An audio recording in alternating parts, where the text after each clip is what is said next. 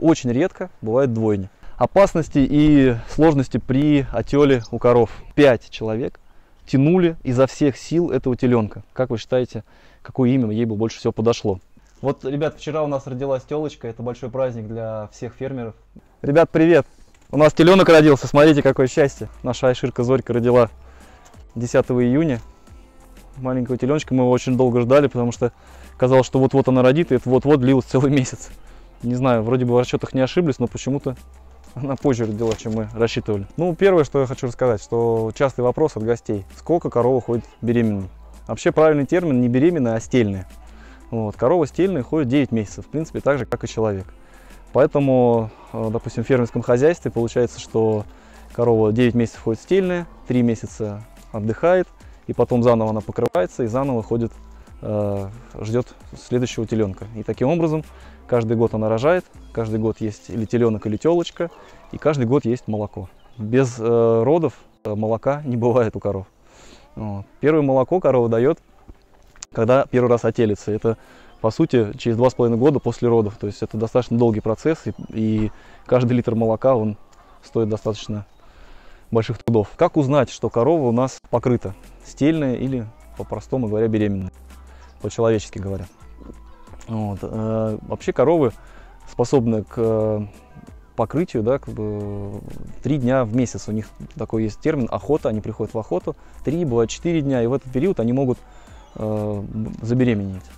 Вот. Но никакой гарантии, в принципе, так же, как и у людей, нету, что с первого раза все получится у быка с коровой или при искусственном осеменении тоже.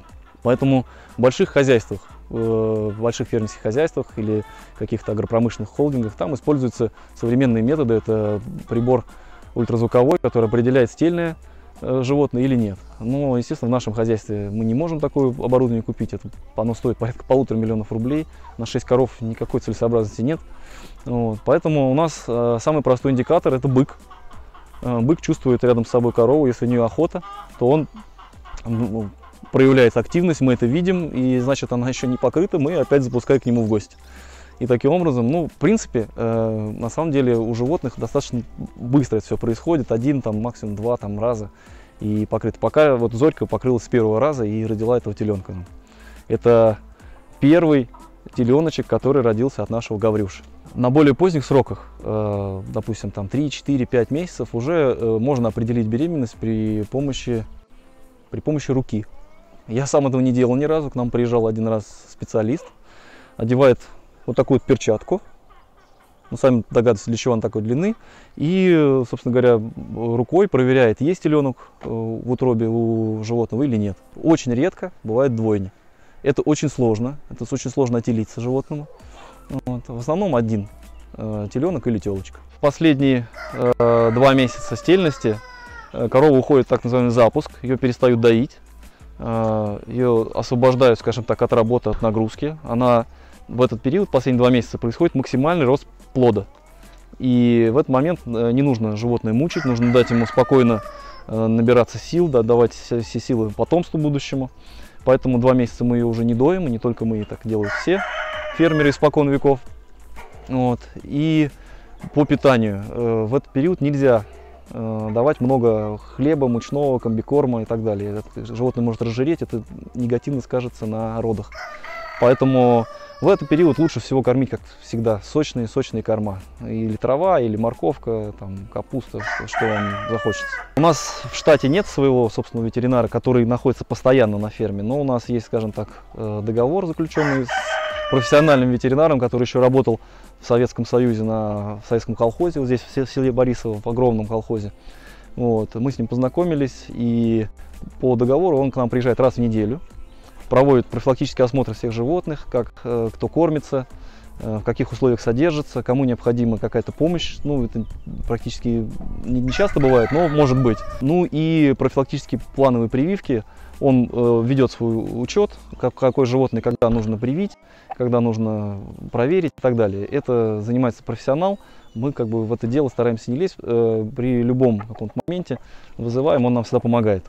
Когда корова ходит стельной, в принципе, ее осматривать особо не надо. Основной цель осмотра — определить, стельная она или нет. Поэтому, как я вам уже рассказал, Один раз это делается ручным способом, проверяется, если все в порядке, если нет никаких жалоб у животного, то мы ветеринара больше непосредственно к стельному животному не вызываем. Хотя, да, правильно, к тебе тоже не вызываем. У нас стельные, если понимаете, да, у нас 6 коров, и 9 месяцев они ходят стельные. Да, у нас практически все время кто-то стельный, кто-то ждет теленка. Поэтому ветеринар приезжает, всех осматривает и по необходимости вносит какие-то свои коррективы или помощь. Перед родами у коровы наливается вымя. Она уже готовится к выработке молока. Налитое вымя – самый верный признак того, что скоро будет отел. На нашей ферме к рождению теленка мы готовимся морально в первую очередь. Ну и внимательно следим за той коровой, которая должна вот-вот родить. Это важный момент, чтобы она не оказалась, допустим, посреди пастбища, не начала рожать, или где-то среди других коров. То есть, если мы видим, что она уже начинает себя вести беспокойно, мычать, какое-то проявлять беспокойство, значит, она в этот день будет рожать, и мы ее, соответственно, помещаем в специальное какое-то подготовленное место, чистое, где она будет в покое, без лишней суеты и без лишних животных проводить отел. Опасности и сложности при отеле у коров, при рождении телят. На самом деле, когда животное уже взрослое, несколько раз отелилось, обычно все проходит легко, скажем так, как по маслу. Самые сложности бывают у первотелок. Это те коровы, нетели, которые еще ни разу не телились. Во-первых, в принципе, от природы у них могут быть очень узкие родовые ходы, да, где должен теленок пройти между костей. И бывают такие случаи, когда теленок вообще не может пройти. То есть не получается. То есть это животное обречено на гибель, оно не может разродиться, кесарево сечение коровам не делают. Поэтому вот это основная, так скажем, опасность. Можно растить телку, там, ее лелеять, с ней заниматься, кормить, и она просто не сможет разродиться. Вот у наша Зорька, когда рожала первый раз, это было очень такое волнительное событие, и много было сложностей, связано именно с родами. Она начала рожать, и у нее остановилась родовая деятельность, теленок перестал идти. Может быть, ему было сложно пройти, может быть, еще по каким-то причинам.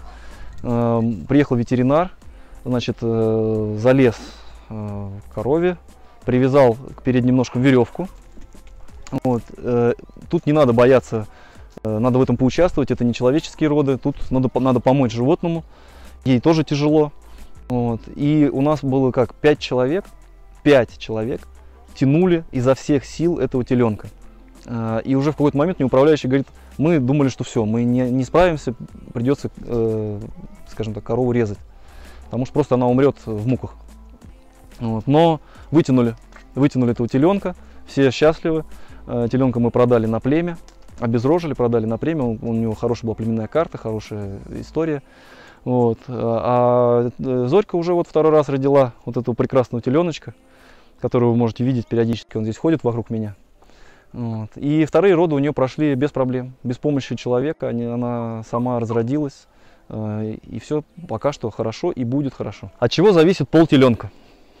В классическом способе, когда покрывается обычным семенем, от быка или искусственным осеменением, пол теленка зависит от высших сил. 50 на 50, как говорится, как и у людей. Но современные сельское хозяйство идет вперед, и многие, может быть, не знают, я и сам об этом узнал недавно. Есть так называемое секстированное семя. При осеменении таким семенем, оно очень дорогое, 90% рождаются запрограммированного пола потомства. То есть, если это молочная ферма, то это телочки, если это мясное производство, то это телята, потому что телочки все остаются на молоко, а телята идут на мясо. И они, конечно, дают больше прирост, чем телки. В мясных хозяйствах телки не нужны, а нужны телята. У нас хозяйство молочное, нам нужны телочки. Вот родился теленок, мы его попробуем куда-то пристроить, сменять, может быть, на телочку, может быть, на еще какое-то животное. Подумаем. Пока будет радоваться, веселиться, кушать травку со временем и радоваться жизни. Как только теленок родится, он весь в слизи. И первое, что делает корова, она его полностью вылизывает. Это такой очень интимный момент, очень нежный и трогательный, когда корова своего детеныша облизывает, вылизывает. Так же делает и козы, и овцы. А когда она его вылизывает, она запоминает его запах. И уже впоследствии она не спутает своего детеныша ни с каким другим. И когда, например, телята растут вместе со своими мамами или телочки, вот, то корова никогда не подпустит к своему вымени чужого детеныша. Это запрограммировано природой. Она знает запах своего, и свое молоко она отдаст только своему. Так же делают и козы, так же делают и овцы. Как только корова отелилась, у нее начинаются естественные природные процессы, начинает вырабатываться молоко. Первое, что идет у коровы, это не молоко, а молозиво. В принципе, так же, как у людей. Молозиво, ну, там в разы полезнее, чем молоко, там больше питательных веществ, больше каких-то элементов. И обязательно теленок должен это молозиво пить сразу от мамы. Вот. Это сразу сказывается на его дальнейшем иммунитете. Это обязательный момент, он должен молозиво пить несколько дней. В молочном скотоводстве телят сразу забирают от мамы, продолжают кормить молоком коровьим, если не жадничают. Жадничать не надо, надо отдавать. Вот она дает 20 литров, и там сначала 6 литров, потом 10 выпивает телок там или телочка. Мы не жадничаем, мы отдаем, пусть растет. Это положительно скажется на его здоровье и так далее. Через где-то месяц мы начинаем добавлять к молоку уже какие-то добавки, то есть как прикормка, как у детей, получается так. Сначала мы добавляем немножко отрубей, просто берем ведерко, замешиваем эти отруби, и он потихонечку начинает получать новое какое-то питание. Сразу много нельзя, потому что у него нету, его пищеварительной система не готова к приему какой-то другой пищи. Постепенно, где-то через месяц отруби, чуть-чуть попозже мы начинаем добавлять измельченный комбикорм, и уже где-то месяца 2 он уже, в принципе, сам хочет, он начинает хватать сено, травку, по чуть-чуть, постепенно переходит с молока на траву. Но где-то до полугода все равно еще допаиваем молоком, потом уже меньше своего маминого молока, больше мы добавляем немножко уже там сухого, когда уже окрепнет животное, можно там так сделать.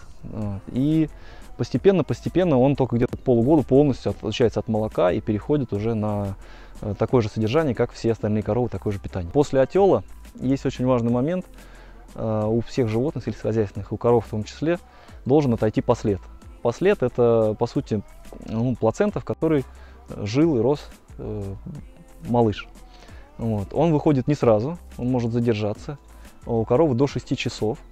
Чтобы лучше отошел послед, мы даем много сладкой воды. Вот. Если вдруг такое происходит, что послед не отходит, это очень опасно для животного, может произойти заражение крови, потому что может загнить вот эти остатки, и животное может умереть вообще в муках. Поэтому это очень важный момент, надо проконтролировать. Мы это контролируем. У нас вот вчера родила еще одна корова, мы вам покажем чуть попозже. У нас родилась маленькая беленькая девочка. Просто сейчас еще ее нельзя на улицу выводить. Мы сходим на ферму, и мы вам ее покажем. Вот, вчера она родила, мы приехали где-то часа через 4, еще послед не отошел, но сегодня мы пришли, посмотрели, послед отошел. Ребята контролируют, так что со следующей мамашей все в порядке. Как себя корова ведет впоследствии со своим малышом?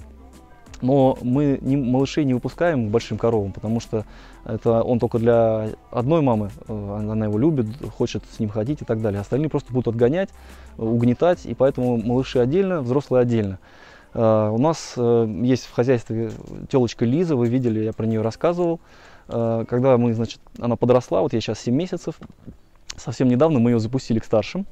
Мама ее сразу все узнала, подошла, облизала, стояла долго с ней, миловалась. Но остальные коровы очень сильно ее и бодали, и отталкивали от кормушки, от воды. То есть прям сразу показывали, что она здесь никто. Вот, у животных все так строго. Кто сильнее, тот занимает лучшие места, а остальных всех просто отгоняет. Но это ничего в этом страшного нет, такое течение жизни. Это нормально для животных, для развития в стаде, так должно быть. Вот, ребят, вчера у нас родилась телочка, это большой праздник для всех фермеров, когда рождается девочка. Ася у нас родила, она маленькая, беленькая, мама такая же точно белая, вся, мы вам в других видео покажем. Ей еще нет суток. Смотрите, какая она милая, и если вам нравится, поставьте лайк и следите дальше за нашими видео, мы расскажем, как она растет, как она подрастает, как она переходит на другой корм и так далее. Про имена для молодежи. Вот у нас вчера родилась телочка. Напишите, пожалуйста, в комментарии, как вы считаете, какое имя ей бы больше всего подошло. Телятам мы имена не даем, потому что они от нас уходят, мы их у себя не держим, или продаем, или меняем. Вот. А телочкам даем имена, и козам, козочкам, овцам не даем, вот козочкам и телочкам даем. Имена у нас дает моя жена и моя дочка. Бывает, они придумывают что-то, но частенько просто смотрят по календарю, чьи именины в этот день. Вот. И таким образом появляется новое имя. И почему-то всегда эти имена очень красивые, интересные, простые. Вот. И гостям нравится. Первый раз мы выпускаем теленочка на свежий воздух, когда он первый раз видит небо, видит траву, у него необычайная радость. Они все время скачут, очень весело, очень интересно это посмотреть. Этот момент я очень люблю. Мы всегда стараемся при этом присутствовать, чтобы при нас он первый раз увидел, какой вокруг нас красивый большой мир. Если он сейчас микрофон не оторвет, то я попробую его позвать. Иди ко мне, малыш, иди сюда. Вот пришел другой малыш, который сюда приходит. Ну, вот, коммуникация между животными на ферме тоже есть. Они любят друг друга, интересуются всегда. Поэтому, если вам было интересно это видео, подписывайтесь на наш канал. Мы будем рассказывать, как растет малыш, как растут другие телята. Ну и про других сельскохозяйственных животных, и про продукты мы вам все тоже расскажем.